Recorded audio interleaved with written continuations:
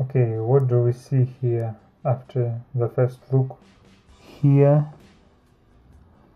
it was this copper board.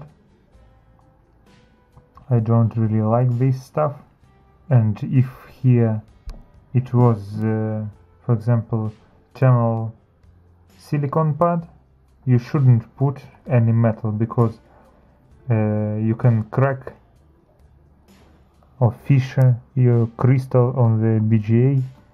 All BGAs were heated with a hot air gun, so much that PCB surface is brown and almost black here, and here the same.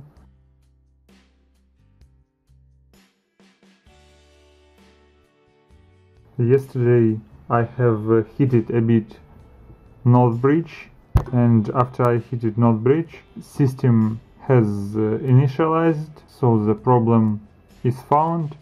It's this north bridge, but be cautious, this doesn't mean that we have repaired this laptop. This means only that this north bridge isn't working normally, and we should replace it.